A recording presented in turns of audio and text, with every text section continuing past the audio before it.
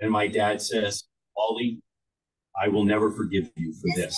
Not for coming to West Africa, but I was able to talk to my parents on the phone just twice in 2 years, and letters took 6 weeks to 2 months. And my father found out, I'm still angry at the person who told him that Peace Corps had given me a motorcycle. And I had no idea how to drive a motorcycle. They just gave it to you and a helmet and said, bye-bye. And so he was even more upset. Being here in Lagos, I've learned the bravest people in the world are those driving motorcycles in this city. When I am being driven around, I see motorcycles, I have to look down. I'm waiting, and not an accident, not one. They seem to always know where they are going. So, but enough of those stories. It's just so great to be here. Could I get the next slide from you, please?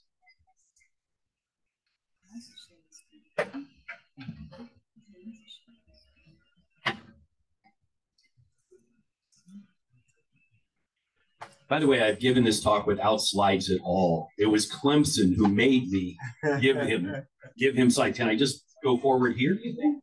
I don't want to touch a button. And the one after this. Oh, stop there. I'm sorry. Can you go back? So at the bottom is my email. I am retired. So when I get back to the United States, although I'm actively doing research all over the world, I have a lot of time. And so that email is walterpagecarson@gmail.com. I've already replied to multiple emails from my time in Abuja. And so I'm happy to answer questions about what I'm going to talk about. So could I now get the next slide?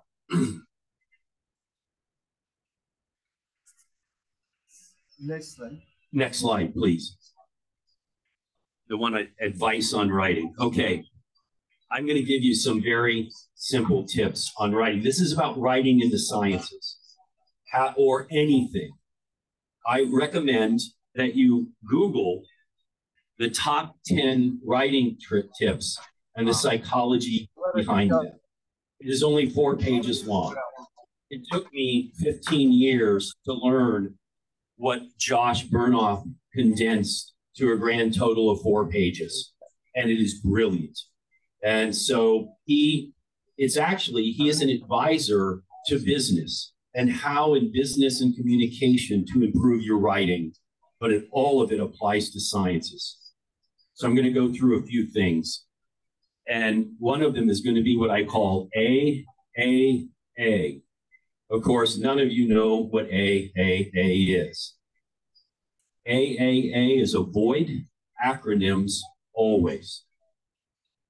Often in science writing, people love to use acronyms. In some cases, your science writing DNA, nobody writes out DNA anymore. Some acronyms are, of course, easy to use. Everyone knows them. But if you're not sure that your audience will know what that acronym is, and if you're not going to use it, the acronym more than 8 or 10 times, write it out, as it gets in the way of prose. It's just a very simple thing. Just avoid those acronyms. And then I'm going to talk about active voice. The other is passive voice. It's one of the toughest things science writers can learn to do, but it's actually pretty easy. Some grammar checkers will pick up passive voice. If I threw a ball and you saw me throw the ball, you would say, Dr. Carson threw the ball. You would not say the ball was thrown by Dr. Carson. That's passive voice. Active voice makes your audience, your reader, feel like they're a part of the writing. So go ahead, and it's important. Google active versus passive voice. I assure you that passive voice is not recommended. These are very simple tips. And by the way, you don't have to trust me. You can trust Josh Bernoff because it's one of the 10 things that he talks about. And the other thing is the use of first person, plural, and singular. You're writing in science and you found something cool. You filled a knowledge gap. And if usually you will have co-authors. Don't say, it was found that X was discovered. It gives too much credit to it. Who is it? We found X. And that is how you would never look at me, you would never look at your colleague and go, it was found that elephants are important in structuring tropical forests in West Africa. You would say, we found that elephants structured tropical forests in Africa.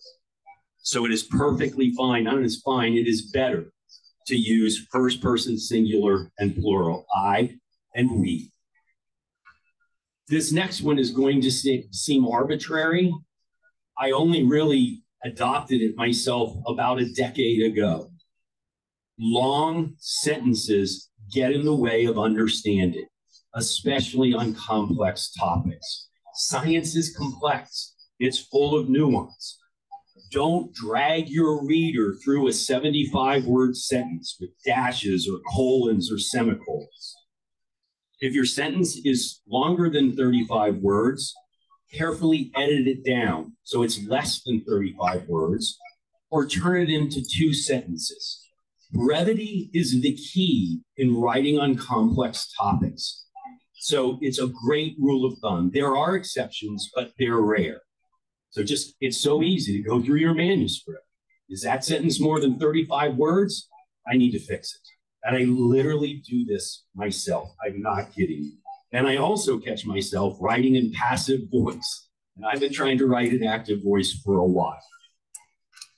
So the great Watson and Crick, James Watson and Francis Crick and Rosalind Franklin, discovered the structure of DNA.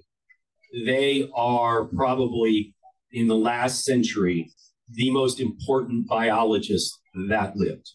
When they discovered in 1953 their famous paper in Nature describing DNA. Well, I got this quote from Francis Crick. I didn't meet him. I saw it written in paper. Politeness is the poison of all good collaboration in science. Let me say it again. Politeness is the poison of all good collaboration in science. And I don't mean you should be mean-spirited or condescending, but you want your best colleagues to give their most substantive critique of your written work, or if you're giving a presentation.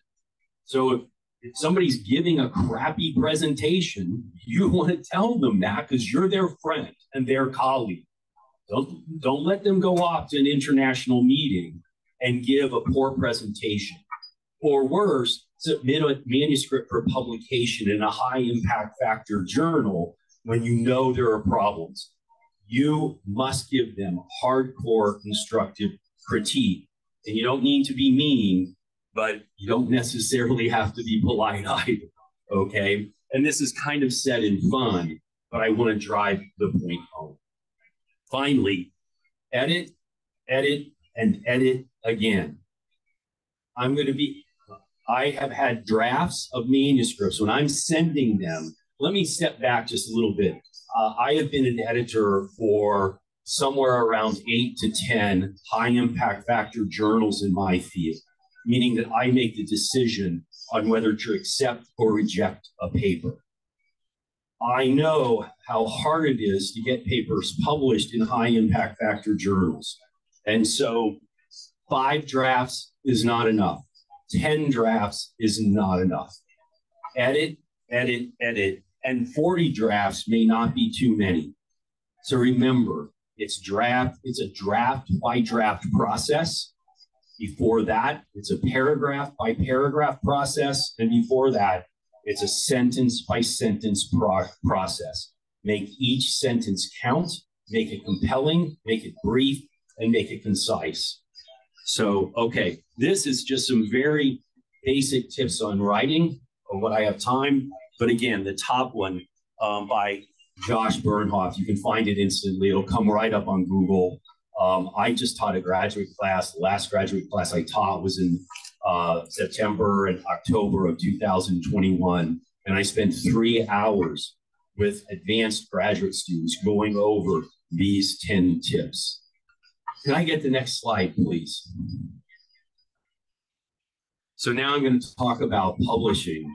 And the goal of this is to help. It doesn't matter where you are, whether you're in West Africa, you're in Western Europe, or you're in the United States, North America, or I work a lot with Central American and South American graduate students. So I'm going to say this, titles matter. I will typically come up with 10 to 15 titles for a manuscript I'm going to submit for publication. And I'm almost never the sole author. Usually there's anywhere from 3 of us to 10 of us as an author. So titles matter. Sit down with your collaborators and come up with a compelling title. If you send me an email to my email address, I can send you and will attach a checklist for writing a manuscript. And the very first part of the checklist is your title should probably reflect the most important and compelling finding in your paper. So send me an email, I'll just reply, and we'll attach the checklist. And by the way, I borrowed it from an outstanding senior scientist. I guess I'm a senior scientist now, I retired, but I borrowed it from him 15 years ago. And because it was such an outstanding checklist of check each box. Did I do X? And there's about 20 boxes to check. And you can just go down and see if you can check those boxes. So, and the other thing is, abstracts matter. Scientists are busy. I guarantee you I do this.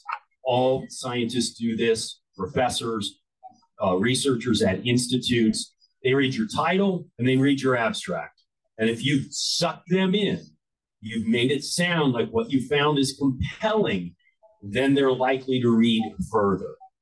So make sure that your title and the abstract, especially the last 3 sentences of the abstract, is the big take-home message. And it can be bold. In some ways, you want to make them go, really? You think you found X? You have to prove it. And then they'll go read the rest of your paper. If it doesn't sound interesting and compelling, they're just going to move on to the next paper. And you want them to read it, and that way they cite it. And we all know a thing called Google Scholar. You can get on Google Scholar, type in my name, and you'll know how often I've been cited, right? And so citations, 20 years ago, that wasn't true. It is today. Convincing the editor-in-chief to send your paper out for review. Every major journal or minor journal has an editor-in-chief. And then I never was an editor-in-chief. I didn't want to be one because I was an active scientist and it takes so much time. But I was a subject matter editor for multiple journals. The editor-in-chief at major journals is going to probably spend less than 20 minutes. She or he will download your paper, or maybe even just call it up, when it comes through the journal portal, and read the title and the abstract, and they're busy. They may have to handle 20 decisions that day. Do I send it down one level to the subject matter editor, someone like me, and every journal has 50 to 100 of those. They find the area of expertise. Okay, I think Dr. Carson should handle this paper. But at many journals, it'll never make it to the subject matter editor because the editor-in-chief read it and said it doesn't rise to the standard of our journal. So you have to get it through an editor-in-chief.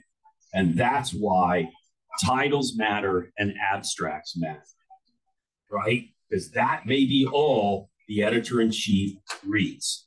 They might go to the last paragraph or so if you have a conclusion section, right? They may read that. They may not. I guarantee you they're not reading your entire paper. They don't have time. So know what is novel and stated, which means excellent scholarship. You must identify the knowledge gap that you filled in your scientific paper. And if others have already filled that knowledge gap and you claim you're the first to fill it, then That's not excellent scholarship, which is knowing the scientific literature. Not long ago, a first-year graduate student in my lab went home for the Christmas holiday, and it was going to be 3 weeks.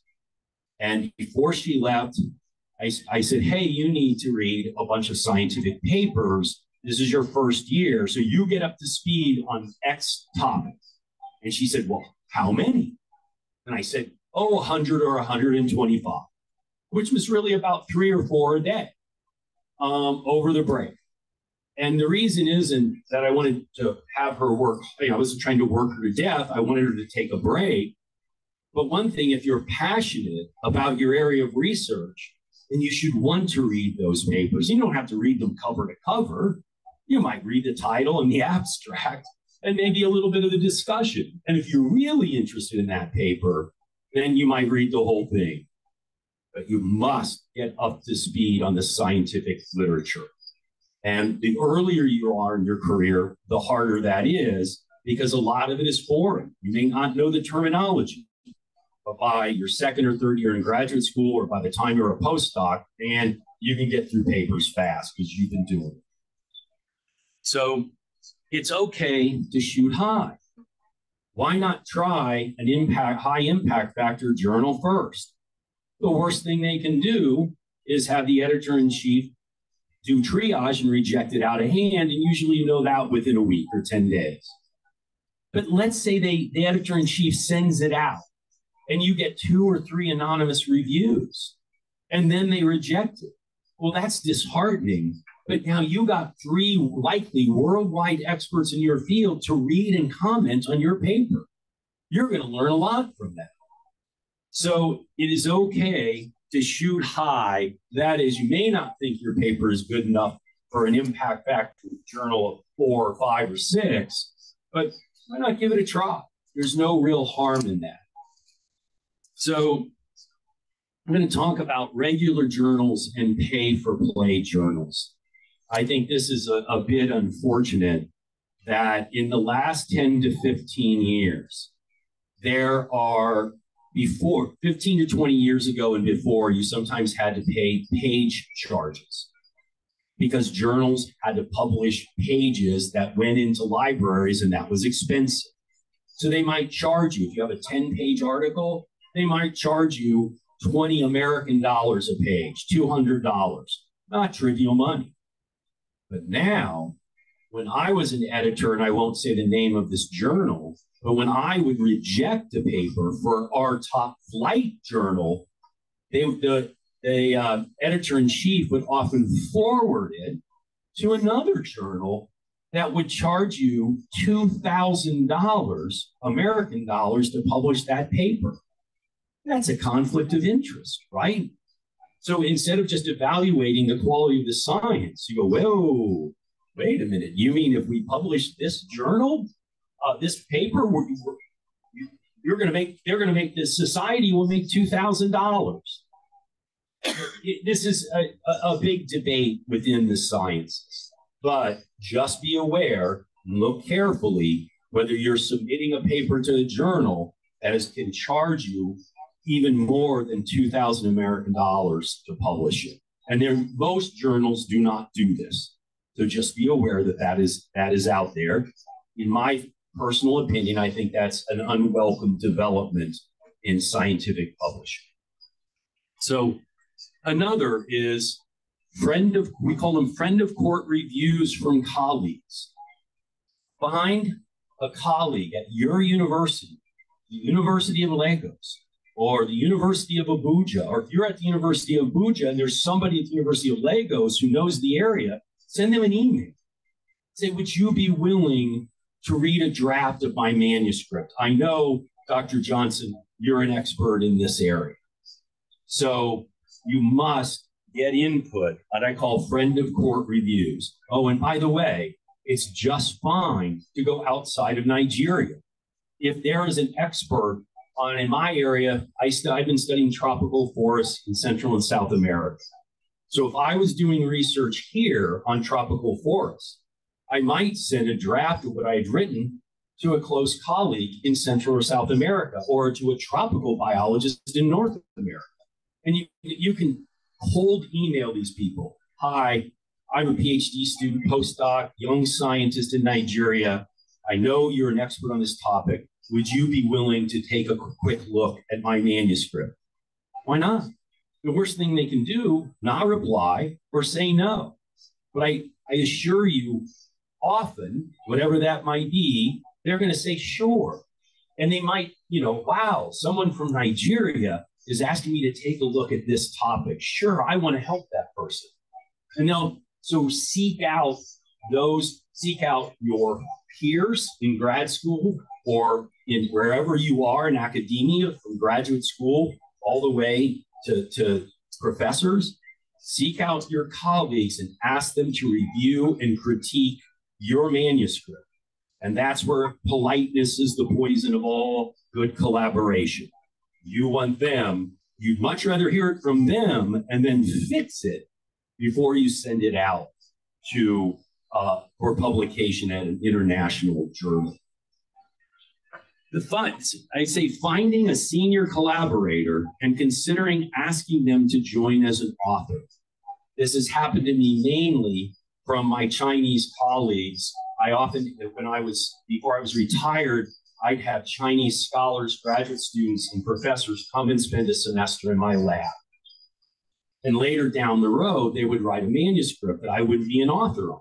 And they'd say, Dr. Carson, would you be willing to invest a lot of time into helping organize and hone the hypotheses and look at the statistical techniques? And if you can do this, we will make you a junior author. And it's a win-win for both. It's a win-win for me because I get to become a co-author. This only happened 5 or 6 times in my career.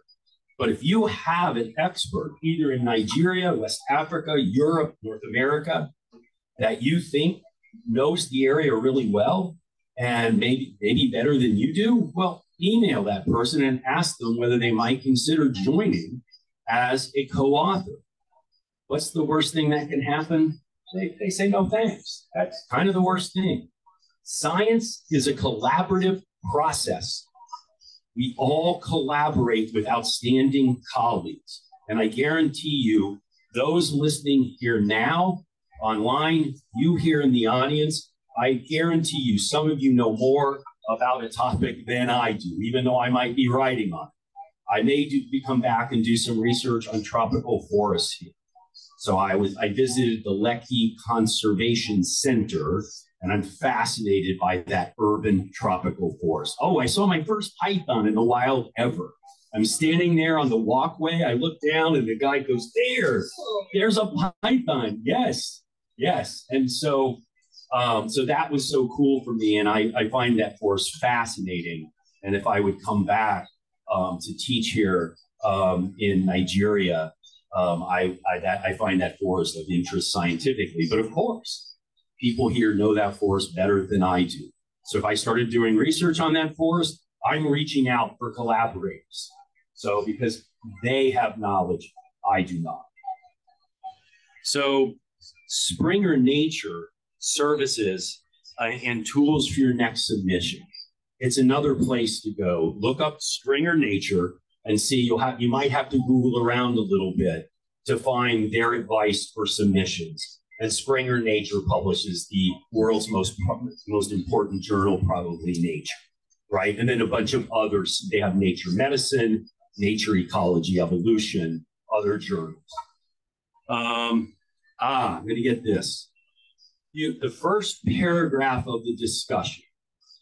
You've introduced the topic. You've written a compelling title, a compelling abstract. They've read your introduction, your materials and methods, and results. Finally, they make it to the discussion. Use the first paragraph and keep it fairly short to just overwhelm your reviewers, right? The reviews are anonymous, right? You send it off to an editor-in-chief. She sends it off to a subject matter editor, and then you get these anonymous reviews, 2 or 3. And that person is probably reviewing. I have reviewed thousands of grants and manuscripts in my 35-year career. We're tired. Sometimes it's 10 o'clock at night, and I know I have to get that review back. And so when I get to the first paragraph of the discussion, I want to be gobsmacked in the face about what important findings you're conveying in that manuscript. So again, these are just some basic tips. Can I get the third slide? By the way, when I first gave these presentations in Abuja, I had no slides at all. And then Clemson was like, Dr. Carson, you need to have a few PowerPoint slides. I'm like, okay, I'll put some basic slides together. So, and if the slides really go down, I'm a really good I'm a singer, and so I will sing a song. No, I will not sing a song. I'm a horrible singer. I'm not even making this joke. I was in my youth choir at my church when I was a kid. The youth choir director called my mother up and said, I sing so off tune and so loud, she was willing to work with me one-on-one. And my mother simply said, well, really, they called me Wally, really Wally, young alpha boys don't sing in the church choir. So I just left the church choir and got no training. And I've never gotten over this 55 years later. So you're laughing. I see maybe some of you out there are laughing. Anyway, whatever. That's not true. I'm just waiting for the next slide. By the way, that was an absolutely true story. Yes, and I never learned. My mom didn't tell me for about 3 or 4 years later that she had done that to me. So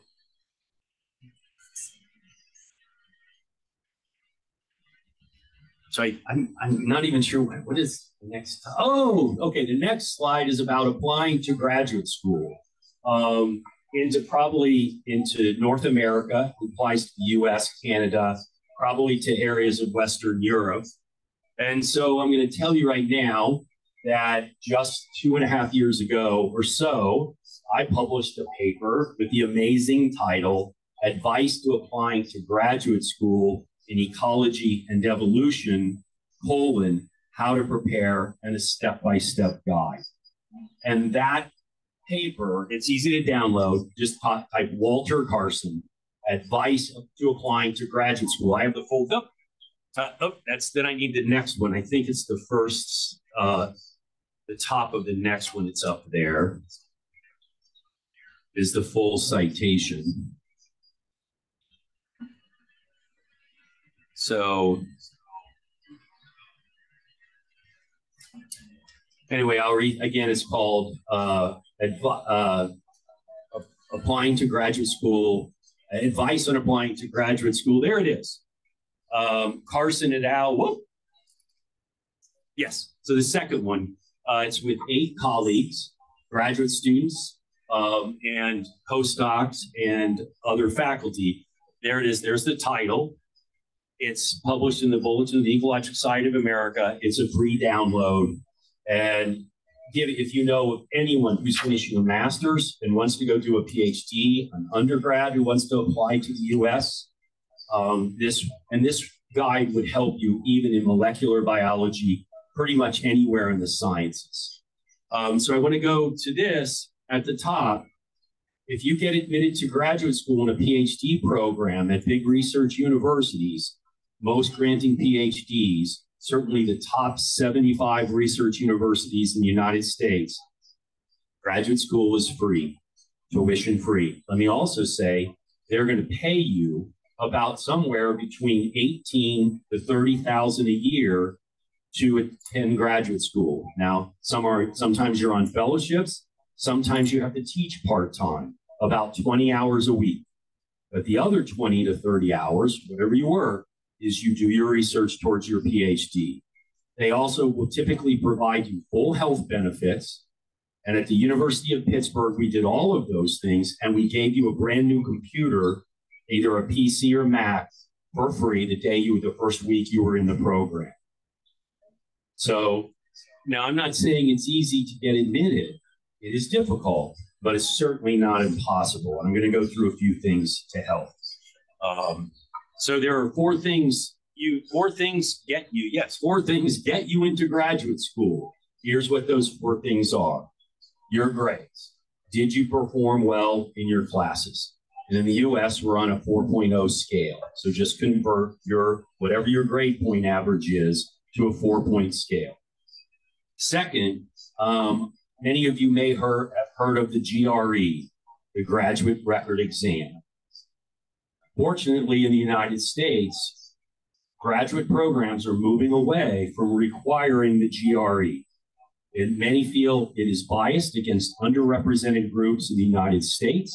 And also, if you're wealthy, you can hire someone to coach you in taking that exam, or you can buy something online or download something free online to help you prepare. Probably about a third of the major research universities in the United States no longer require the GRE. So if you don't like those kind of exams, trust me, I didn't like the GRE. I took it twice. I hated taking it both times. But so then try to find universities that don't require it. On the other hand, if you're really good in those exams, if you perform well there's a quantitative portion, there's a verbal portion, and there's one other portion that I now forget. Somebody's saying they know. Then take the exam, and you can, in your cover letter or your personal statement, even if they don't require it, you can say, well, in the math, I did in the 96th percentile. That's impressive, right? And so you can let them know. It's another way to convey your knowledge, even if they don't require the GRE. So I said 4 things. The first was grades. Second was GREs. The third is letters of recommendation. And there is a little bit of an art. I have written thousands of letters of recommendation, from everything to medical school, dental school, and primarily to master's and PhD programs in the sciences. So here's what you want to do. If you identify a professor, and you'll need 3 of these, that you know will write you a strong letter. And it's incumbent upon you to make it easy for your letter writing. Get that request into them early, send them a copy of your resume or CV, more likely a CV in academia, and then in the email to them with your resume or CV attached, place 5 bullets or numbered items. And you're sending this to the professor now. What makes you a compelling applicant? All right.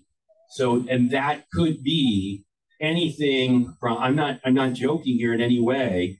You were the lead singer in a major Nigerian band and you had 2 CDs. Why? That you really, do people release CDs anymore? They were on YouTube. I think I'm behind the times. Here's why. It does 2 things. One, it makes you look, I literally wrote, there was a guy 4 years ago who actually had his own band. He toured the United States in his own band and was the lead singer. I thought that was pretty incredible. It makes him seem like, wow, he's broadly trained in the arts and the sciences. It also makes the university and the person who looks at those recommendations to go, wow, that professor knows that person because he or she knew that they were in a band. There can be all sorts. I just wrote another recommendation for a woman who was really involved in philanthropy, charities at the University of Pittsburgh, all 4 years. She came up with the charity. She became president of that charity and basically raised thousands and thousands of dollars. That goes to the core to who she was. And I wrote that into her recommendation that I just sent off 2 months ago. So, So the 4th thing that gets you admitted to graduate school, in my view, is the most important, but the other 3 are important too. The other thing, by the way, I want to touch one more thing about your letter. It's important that your professor or letter writer says something that you love research. That is what graduate school is all about. It is not taking classes. Graduate classes in the United States are easier than our undergraduate classes on average, just all. And that's true from university to university. So it's not the grades you get, it's the research you do. And I hope that if you go to graduate school, your research isn't work to you, it's your passion. I am doing more research now as a retired professor because I don't have teaching commitments, because research is my passion. And it's my passion at 65, and it was my passion at 25 as a master's student. So that research experience is really important. So 4 things: grades, GREs, letters of recommendation, and demonstrate that you have research experience, because that's what graduate school, master's and PhD programs is all about. So cold emails are fine. The idea you can send an email, find professors, whether it's in Europe, whether it's out in somewhere other part of West Africa or in the US, and there's somebody, Julie Smith, is doing research and you think it's fascinating. Just send her an email. Say who you are, and whatever you do not use, I call them generic emails. We will spot a blasted email. You've written 1 paragraph or 2, and we can tell you sent it to everybody. And when I get that email, delete, delete, delete. However, I get an email that says, "Dear Dr. Carson, I'd like to apply to do a PhD program in your lab. I recently read 2 of your papers, and now you can just get online, my website or Google Scholar, download it. And then this really intrigued me. Your finding about X is an area I'm really passionate about." So that says you looked up who I am, you've read some of my papers, and you keep that email very short, no longer than 7 or 8 sentences. But it conveys to me that you looked into the research that I did. I will always reply to that email, always. And I've had hundreds and hundreds of them, maybe only to say, "I'm so sorry, I'm not taking on students in the next, in the fall semester."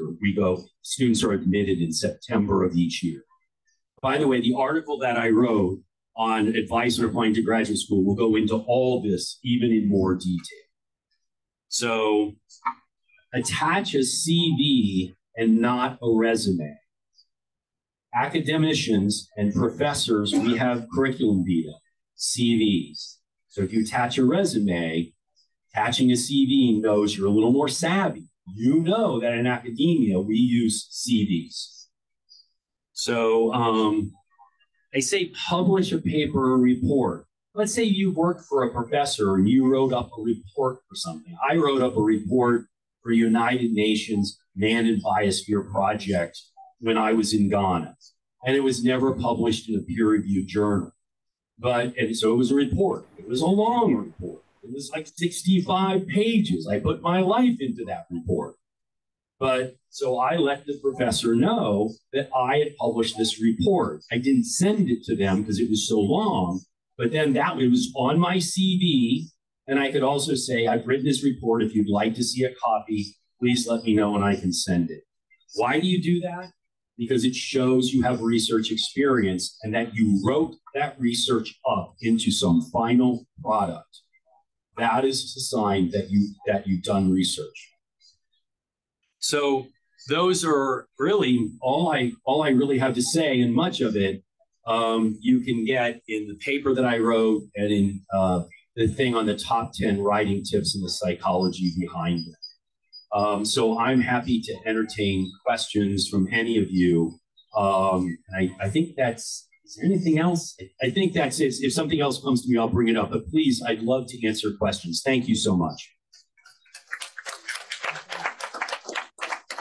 Thank you so much, Professor Carson. I think that was a wonderful presentation from you. Come back. Yeah, yes. I have hearing aids, so I'm a bit hearing impaired. I'm interested in the first slide. What's that? The first slide. You want me to put it up? Yes. Okay, good. Thank you. Yes, can you hear me now, please?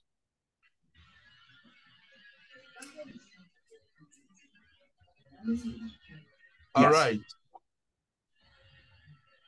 Thank you so much, Professor. That was a wonderful presentation. Please, for those of you that have questions for Professor Carson, please go ahead.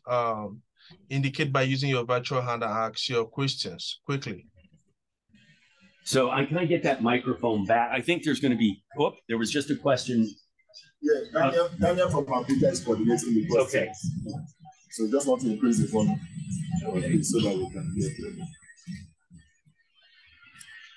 What if you have a question for you? You will answer everybody, all the questions. Oh, thank you. Great. Okay. And Daniel, so Mr. Dan, go ahead, please. Okay, please, so for those of you who have questions, please indicate, and if you're on Facebook Live, please also send in your question. We can just pick them up and push them to Prof. But while you are trying to put your questions together, I have just a few questions for Prof. Prof, if you can hear me loud and clear. I can. Okay, my first question will be, what are the key components of a well-structured scientific research paper? What are the key structural components? The key component of well-structured scientific research paper. So, yeah, that's generally pretty straightforward. You're going to have a title, abstract. Often under the abstract, you'll have keywords. I didn't comment on that, but you want to find keywords that will hone people in, and you'll list 6 to 10 of them. And then you have introduction, materials and methods, results, discussion. And then make sure, by the way, you have acknowledgements. Now imagine, and then you have literature cited, and then you'll have, tables, figures, etc. Sometimes the tables and figures are enmeshed within the document, within the introduction to the discussion. But one of the things, if you get someone who's an expert in the field to read a draft of your manuscript, and everybody might recognize this person as a world expert, and that person read it for you, you can acknowledge them. I want to thank Dr. Jenny Johnson for reading a draft and making comments. And then everybody knows that this expert read your paper and it's perfectly legitimate. And also you can cite your colleagues, your graduate student peers, your postdoc peers. Thank the people that commented. And that conveys to the reviewer, that conveys to the editor-in-chief and subject matter editor that you got external comments before sending that thing in. Okay, and the acknowledgements should also comment on funding, thank funding sources, etc. So I'm trying to think if there is anything else, but that's the basic structure, and it varies by journal. The length of the abstract can vary from 100 words to 350 or 400. All right, thank you so much. Let's quickly take a question from Mr. Simi. Mr. Simi, please unmute yourself and ask your question, please.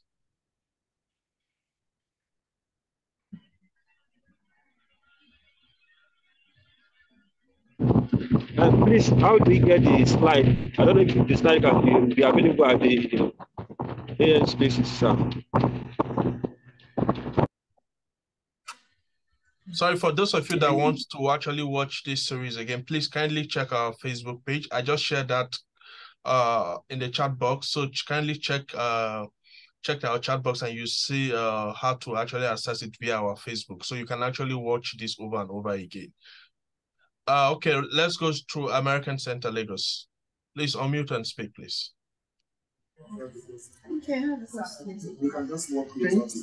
Yes. Oh, okay. And let me just I think my voice is loud. Yes, go ahead. I'm interested in no, I don't need the microphone. No, there's air coming through, so I can't hear. No, go ahead. Let me just ask and I'll repeat your question for everyone. I'm interested in the detail of the 10 top writing tips. So, then, how do they arrive at the 35-word sentence? Was it arbitrarily Good.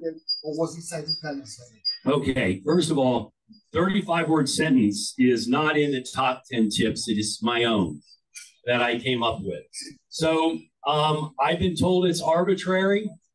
I just know. So I challenge all of you. If you look at a 35-word sentence and you wrote a 45-word sentence and you think it's fine, then you can just truly disregard it.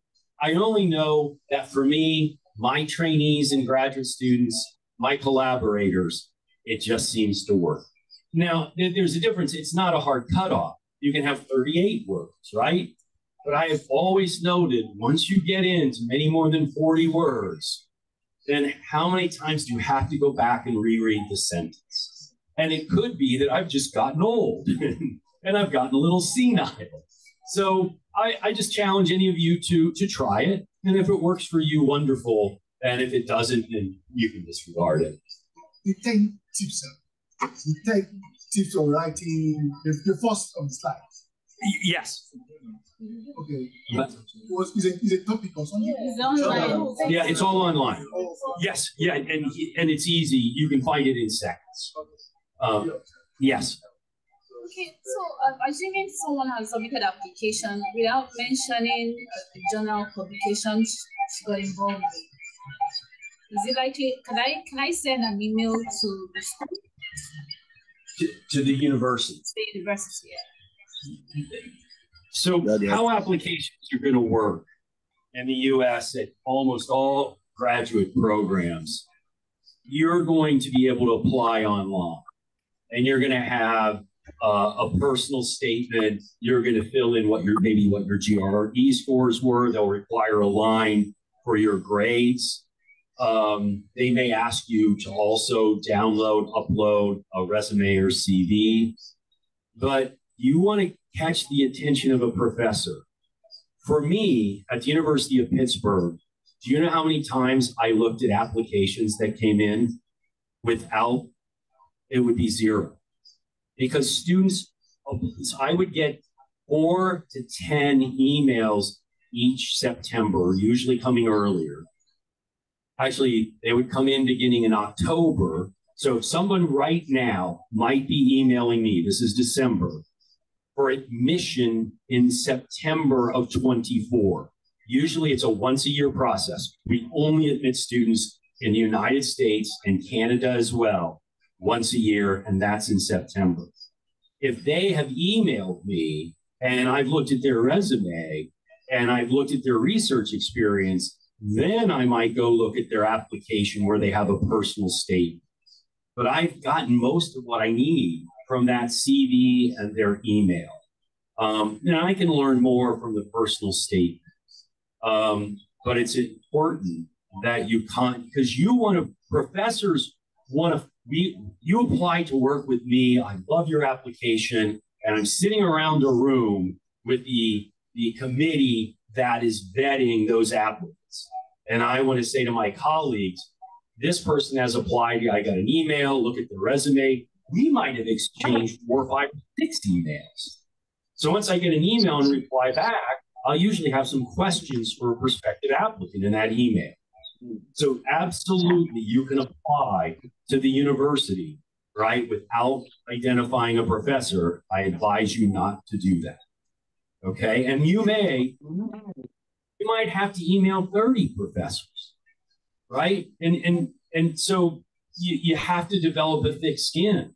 You might email a professor and within 24 hours get a reply back. You might email 12 professors and still not get a reply back. You have to be persistent. That's the only thing I can say. And now, typically in the last 5 to 6 years, I was either Skyping with a student or more recently Zoom. I would have a Zoom interview, an informal interview, not official. So it's all about, remember, you're going to be in that professor's lab for a PhD for 5 to 6 years. The average time to completing a PhD in North America is over 5 years. And so you're going to want to make sure you have some kind of connection, right? Because you're going to be in my lab, in my office suite. And so I want to, I'm going to try to get a sense. And what happens if you get in touch with me in a Zoom and you're like, ugh, I don't want to work with that Carson guy. Yeah, right? So you want to get a sense whether I might be someone you want to work with. And I was considered by my graduate students really demanding. And I expected a lot of passion about the research. And by the way, I typically was in my office 7 days a week. because I had no friends. So I had nothing to do but go into my office. So are there other questions out there? Yes, there are other questions. Let's go to Meduguri. Meduguri, please unmute and ask your question.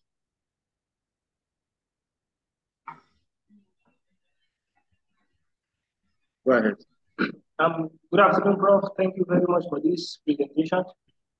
Thank you very much for this presentation. We're having two questions here from American Space Meduguri. The first question is that we want more elaboration about the 35-word synthesis. And the second question is about these edits. Like the 40 draft, is it not too plenty for the writer to compile? Because 40 people are many, because how will the writer compile all the messages or the drafts that has been edited? Is it not too many for him? Thank you very much. Okay, so Daniel, I'm so sorry. Because of my hearing issues, there was a little garbled for me. Daniel, could you repeat the essence of that question or questions? Yes, I think the first question was on, he wanted you to elaborate further concerning the 35-word sentences. Then I think the second question is on the 40 drafts are not too many. I think he wants you to talk more about that as well. So to reiterate, the 35-word sentence length it's arbitrary. I came up with it after 30 years of writing in the sciences. And if it works for you, wonderful. And if it doesn't, then you can abandon it. And the second question was, there was a 35 words and what was, the 40 drafts. Yes. So I pulled 40 out of thin air, just pulled it out of thin air. I can tell you I've never submitted a manuscript for publication with fewer than 20 drafts. And I've had manuscripts that have had more than 50. And it's just a matter of trying. Remember, I mean, science is complex stuff. And so you need to have the best prose you can put together. And that is about writing draft after draft. And once you write a draft, put it aside for 3 days and go back and read it again. And if all of a sudden you get stuck in the flow of your own writing, you know you need to fix that paragraph. Writing, there's a book I read called Art and Fear. And it said writing is easy. You stare at a blank piece of white paper until blood drips from your forehead. Right? Right? I mean, I've only known a few scientists whose first few drafts were really high quality. The vast majority go through many, many drafts. Just as simple as that. Other questions? Yes, thank you so much. Let's go to Joss. Window in America, Joss, please unmute and ask your question.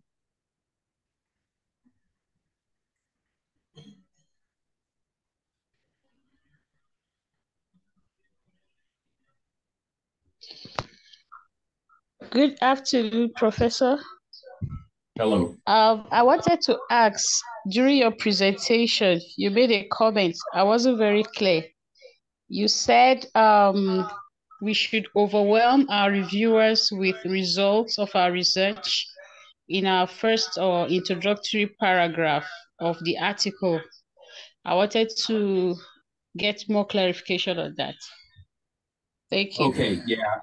Overwhelm, I think if I use the word overwhelm, I wish that I hadn't, because you don't want to overwhelm your reviewers. In the first paragraph of the discussion, reiterate what you think in 5 to 8 sentences are the big take-home message. Because your reviewer has gone through this long paper, abstract introduction, materials and methods and results.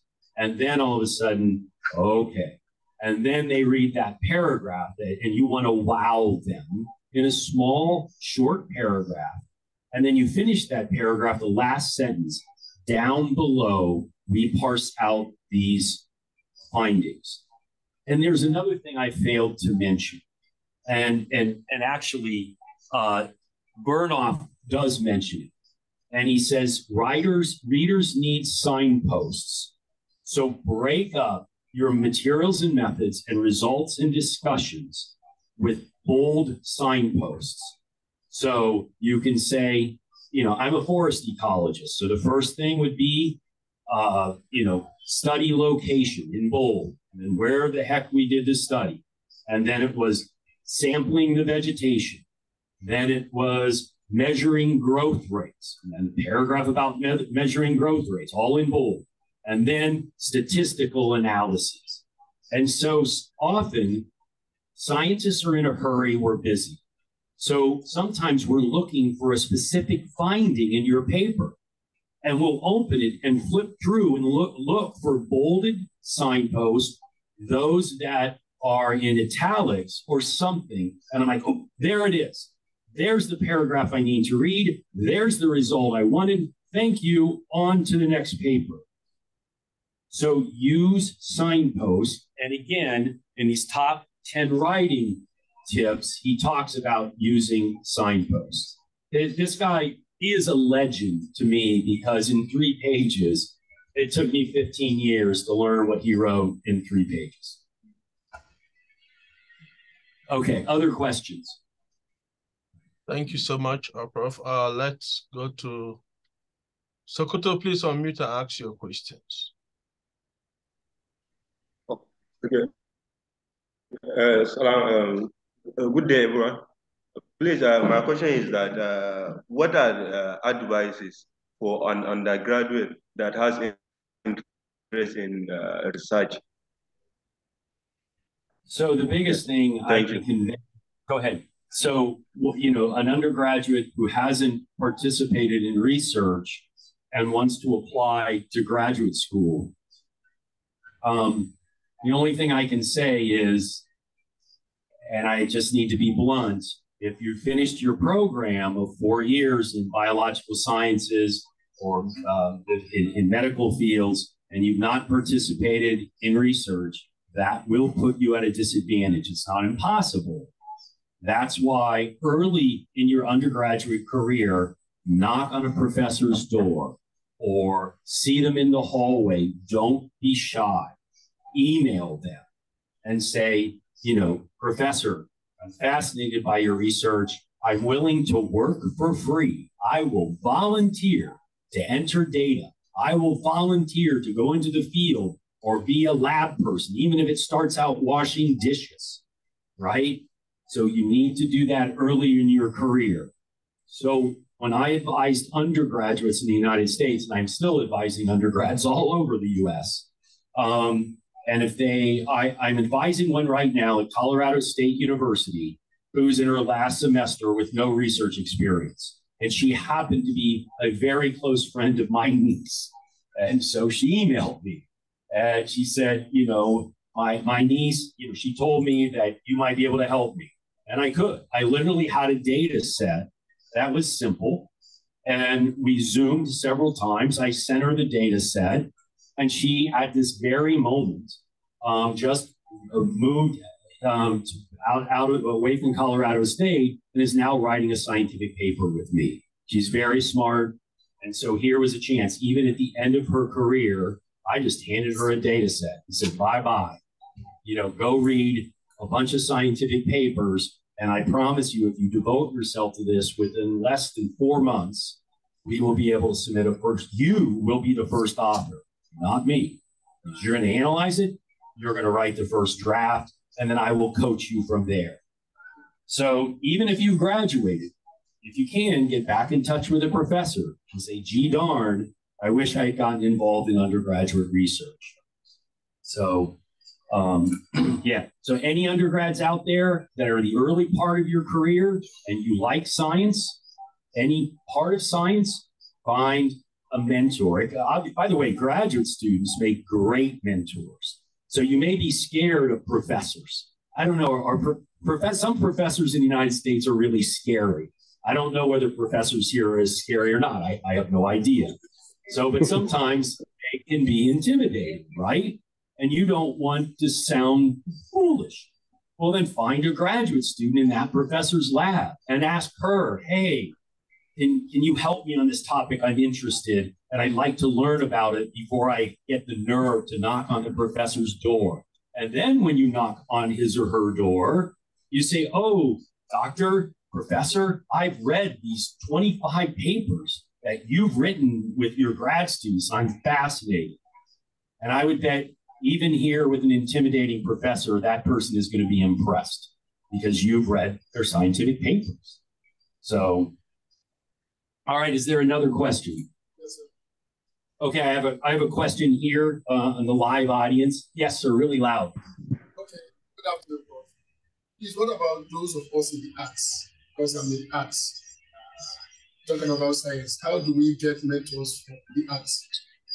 So that is a really good question. And I think, let me say that one, I'm not very informed on how to do that.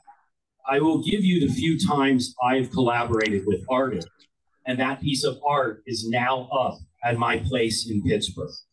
And we needed a computer graphic artist to describe the architecture, the three-dimensional structure of wet tropical forests in Costa Rica. And we asked her to do that, and I paid her for it to do that. And then she did this beautiful piece of artwork that is now published, that came out in 2020 in a major scientific journal, is her artwork. So I think there's a way to integrate art into science, but I just have little experience, I'm sorry. Excuse me, sir. I think talking about arts and humanities, social sciences. I see. Okay, in finding a mentor within the social sciences. Here is the challenge in the United States and probably Canada as well. STEM fields have these teaching assistantships where you get paid part-time to teach labs, whether they be a microbiology lab, a physiology lab, an ecology lab. And so you don't pay tuition, you get paid to teach those classes, and you get health benefits. Unfortunately, in the United States, the humanities and social sciences are not as well funded. They typically don't have the same resources that STEM fields do. I don't think that's right. I think more resources should go to the humanities and social sciences, but it just seems a fact of funding in the US. There are fellowships available in linguistics, in English literature, in history, but they are far fewer than in STEM. That's a challenging issue that is way above my head with deans and provosts. And you should know, I try to stay away from all administrators my entire career. I'm teasing. Okay, other questions? Yes, there's another question here, which is coming directly from me. It says, what are the ethical considerations when writing about human or animal in scientific research? Could you ask that again? What are the ethical considerations when writing about human or animal in scientific research? Okay, so what are the ethical considerations? Ethical, thank you. Please know this is my hearing issue. Ethical considerations, oh my.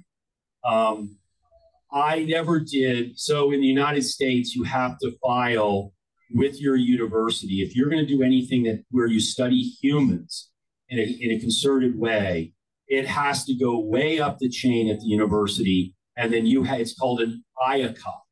And they give you permission to do that research. And the same is true for animals. It's even tougher to do human research, a higher bar, but you have to go to IACOP if you want to. Let's say you want to live trap mammals. So I want to live trap small mammals. Oh, God forbid if you want to work on primates in the field. That's tougher, and it can be very controversial. So I recently was involved in Ecuador, where we were interviewing indigenous women in a remote part of the Amazon. We submitted an IACOC protocol, and we were told that we didn't have to do that, that because we were only interviewing them with the questionnaire in person, we just had to make sure we recorded their voice saying we had approval to interview them. So in the U.S. it's very complicated, and I was involved with the Smithsonian Tropical Research Institute in Panama, where there was a big controversy about radio collars that had been put on spider monkeys, and it looked like the radio collars were causing harm around their necks. And it became, I was not involved directly in the research, but it became a big controversy. And this is 10 years ago when I was in Panama. So yeah, there are huge ethical considerations. Those will vary by country. Those will vary by the animal species. And those will vary whether you're studying humans versus non-humans. Good question, by the way. Thank you very much. All right, we'll take one more question. Then I will check if there are actually any questions from our Facebook page. Then I will push that to you as well. What are the common pitfalls to avoid in scientific research? What are the common what was the word you used? The common pitfalls. Okay, got it. Thank you. Pitfalls. Thanks. Subtle differences in language. I'm so sorry. What are the common pitfalls? I'm going to say the most important pitfall is a lack of a work ethic. You've got to be devoted. You've got to be passionate, and you've got to put the time in. And I think if you're devoted and passionate, your professor or whoever you're working with will see that passion and devotion. So I think work ethic is very, very important. At the same time, if you work too hard and you work all the time, then you may suffer mental health problems as a result of this maniacal work ethic. So it's a balance. There's a work-life balance. During the pandemic at my university, I saw a number of PhD students who were very talented sort of implode. They lived alone. They're home by themselves. They were no longer, I was the only person during the pandemic allowed to go into my lab. I was declared essential personnel. None of my graduate students were declared essential personnel. So they're home alone, working remote. So I think to major challenges is you have to be committed, you have to be passionate, you have to work hard. The other pitfall is, as I said before, from the book Art and Fear, writing is easy. You stare at a blank piece of white paper until blood drips from your forehead. Writing is hard. And it's hard to understand how many drafts you need to go through. It can also be greatly rewarding when you get that first paper accepted. I will never forget, I think I may have said my first paper was in the African Journal of Ecology, and I couldn't have been more excited because it was publication out of my work with the Peace Corps on the Accra Plains of Ghana, north of Accra by about 150 kilometers. So work ethic, ability to write, and mental health challenges. One final one is, just at times, laboratory work can be lonely. Sometimes you're in the lab and it's late at night or early in the morning. No one else is there, but you have to see that lab experiment through. And that takes perseverance and commitment. So, I mean, in my experience, most PhD students that started PhDs in my lab and others, at least 80% of them, 8 of 10, went on to get their PhD and complete it. So once you jump in, usually people see it through to the end. And by the way, find support networks. Find, your lab cohort, everybody who started the PhD at the same time that you did. Develop that community of fellow scientists, all starting at about the same place. There were 5 postdocs that came in together. Create a community with them. There were 10 PhD students that all started their PhD in biology or medical science is all about the same time. Find your community and use that as a support network. Because let me tell you, I did cry in graduate school. I will tell you, I remember crying. I'm an assistant professor, a new professor at the University of Pittsburgh. I was doing a huge experiment in tropical forest in Panama. I had a large grant to fund this big experiment, and it was my first experiment, research in tropical forest. This is about 1995. And we spent the first day, and I had to sample 700 stands of tropical forest. And with a field team of 12 people, I got one done. One. That means I'm going to be here 700 straight days sampling that damn forest. So we get back on the trail at the end of the day. It used to rain every afternoon. I sent everybody back ahead of me, and I started crying. And I'm walking down there, it's pouring down rain, tears are going down my face, and I'm thinking, my career is over. This experiment is never going to work. But I had to get back to where the lab was, where the clearing was. We were all staying. We had dinner. I then had some rum. Yes, I admit it. I had some rum. But then I got up the next day and said, wait a minute. Maybe we just had encountered a bad plot, which is what happened. By coincidence, it happened to be one of the most difficult of the 700 to sample. And by the time my field crew got with it, we were doing 10 to 20 a day. So, but remember, you're going to have those days. And I'm going to say as a male, it's okay to cry. And maybe that will be cathartic, right? So let the tears go now and then. I cried in graduate school a few times too. But this is really the first time in a public forum I'm admitting any of my tears. So, all right, is there another question? Enough of my crying. All right. There's another question, Prof. Thank you so much. How do we commercialize our research output for economic value? You're going to have to ask it again. Can somebody repeat that question for me? How do we commercialize our research? Yes. Right. So in some ways I'll be honest, I don't know the answer to that. I was a forest ecologist. I did study things about logging, but I never tried to commercialize or make a profit from my research because my research was basic research. Now, medical research, if you have a cool finding, a new treatment for some malady, sure. If you have an invention, my research never lent itself to trying to commercialize it or patent any of my findings. And so that's just outside. That's a great question. But often universities have offices to help you. If you have a key finding, you can go to that office at a university and they will help you get a patent or make profit from your finding. Now, the university will likely try to take a cut of that profit. But that's a great question, just outside of what I know about. Yes. All right. Samuel, do we have questions on Facebook? Hold it. Let me take one live question here with a live audience. Is that okay? Okay. Yeah, sure. Go ahead. I'd like to give you advice on how to better handle conflict of interest in research collaboration. So you want to tell it? No, please do.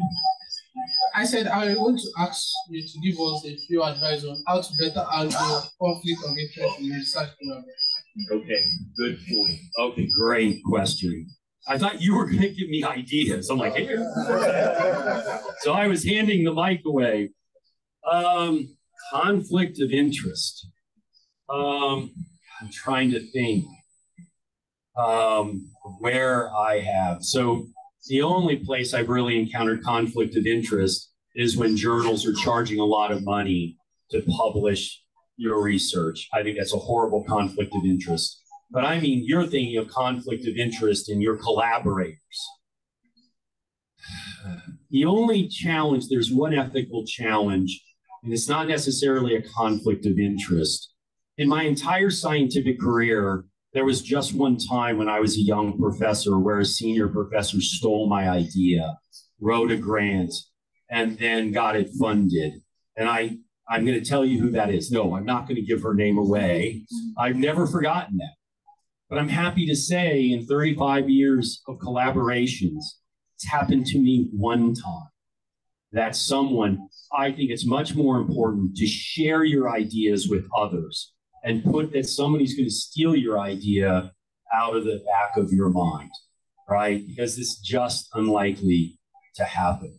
And maybe the most famous case ever is, some of you may know about what happened to Rosalind Franklin, who did not co-author a paper with Watson and Crick. And the head of the lab all those years ago, this is 70 years ago now, the head of the lab, she had done X-ray diffraction, where she was able to see it was a double helix, and she was really good at that research. And the head of the lab that was over her and was over Watson and Crick, she didn't agree to give them her result, but the head of the lab did. And it was his right to do that as head of the lab. Was he allowed to do it? Yes. Should he have done it? In my view, absolutely not. But everybody now knows that it wasn't just Watson and Crick, and the other person on that paper was Maurice Wilkins, but that Rosalind Franklin made a major contribution. And she's now, everybody knows, it's Watson, Crick, Rosalind Franklin. So I very rarely have encountered unethical behavior. And thankfully, I think as scientists, I hope we're honest, we have a high integrity, and I'd much rather be sharing my ideas freely than be nervous that someone will steal one. But I study forests, and it's complex stuff, and there's lots of theories to explain how forests function.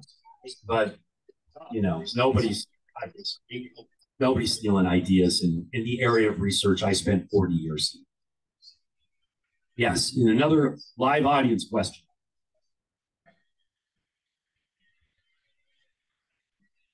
Thank you very much, Prof. I was just seated and thinking about research methods. I know in scientific research, majority of the scientists use qualitative methods. Do we have scientific research that uses the reverse, exactly. So a lot of scientists use quantitative methods. Yeah, sure. So now, in your career, have you had an opportunity to see scientific research that uses qualitative methods? Honestly, not very often, just because field ecology, forest biology is very quantitative.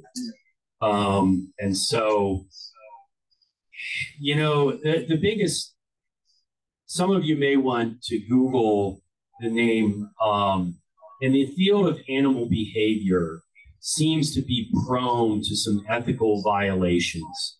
And I will only say, if you Google the name Jonathan Pruitt, Pruitt, he was involved in one of the biggest scandals in the last 50 plus years in the field of animal behavior. At the age of 33, he had published 170 scientific papers. 170. He got his PhD at 24. Was he fraudulent? Did he make data up? I don't know. I wasn't involved. I happened to be one of his best friends. I am no longer in touch with him. He lost his job at McMaster University in Canada, and the University of Tennessee in the United States pulled his dissertation. You can no longer find it. So I didn't see the results of the investigation, but this was a huge. McMaster University probably spent $1 million on its investigation of this guy that I thought was a genius and was one of my closest friends. I traveled with him to Australia in February of 2020 at the beginning of the pandemic to collect data with him. So, I mean, and a lot of data in animal behavior is probably a little more qualitative than it is. But this goes back to the issue of ethics in science. What I don't like, one of the reasons I retired when I did, I will tell you one of the reasons I retired when I did. I lived in Pittsburgh and my girlfriend lived in California in Santa Rosa. So I knew if I could retire, in fact, she and I just drove across the country from Pittsburgh to California. So I knew I could spend a lot of time with her. So now I just lost track of where I was going. Oh, I know, because the pressure on scientists to get grants and publish their paper in high impact factor journals, in my view, is over the top. And I won't be a co-author on this, but I'm working with a journalist on what he argues. He's writing a book on fraud in science. And I will give you one other story. There are 3 fraud sleuths. I can't remember their names. They're at prominent universities, one at the University of Pennsylvania, the other one I don't remember where, and the other is in France. They spotted fraud by a person studying, get this, honesty. So she's studying things. When are you more likely to be honest? When you're doing some task. And it turns out that she was probably not honest. You don't have to make this stuff up. You don't. And so she's at she's at an Ivy League institution in the United States, which are premier institutions. And she has now filed a $200 million lawsuit against these 3 sleuths. So this thing is going to get pretty nasty. But what I want to go back is, yes, I think there's too much pressure on scientists to publish in high impact factor journals, to get their grants funded, and that's a shame. But fundamentally, we have to be honest. We have to have integrity. Scientists need to hold themselves up that it is truth, it is evidence-based reasoning, and that you can go to us to get legitimate answers. In the United States, the vaccines for COVID were horribly politicized, and it is so unfortunate. I personally think they saved my life. I was in the AstraZeneca trial early on in the US, and I got the placebo, darn it. But anyway, we have to trust our top scientists that they are giving us the best evidence they have. And it's just mortifying to me that that our integrity as scientists is being questioned. Sorry, I went on with that answer much too long. And it started with quantitative versus qualitative. And Clemson, thank you for a great question. Thank you so much, Professor Carson, for sharing your word of experience with us. We're right on time, and I was hoping that we don't extend further so that we don't keep people waiting for far too long. But ladies and gentlemen, let's put our hands together for Prof. That was a very important event. Thank you so much. And I want to reiterate, if you have any questions, it's been a pleasure to be here. My trip here to Nigeria over the last 10 days has been wonderful. I leave on Friday, but email me at walterpagecarson@gmail.com and I will answer your questions. And if I don't, email me again and make it mean. Come on. Anyway, thank you so much. It's been a pleasure to be here. Thank you so much, Prof. All right. Thank you, everyone. Thank you for participating for today's event. We are happy that you are all seated very tight and you asked very important questions. And I believe that we all learned something new today. And indeed, we are very grateful to Prof for being on our program. We hope that we'll see you again next week, especially during our Youth Development Series program on Tuesday, and also our MOOC program, which usually come by 10 a.m. For those of you that you are coming to the American space for the first time, thank you all for joining us. Please, next time, come with a friend, invite somebody as well. Thank you all for being part of our program. Bye for now. Thank you. Thank you. You guys are so welcome. Thank you. Bye-bye. So how can we say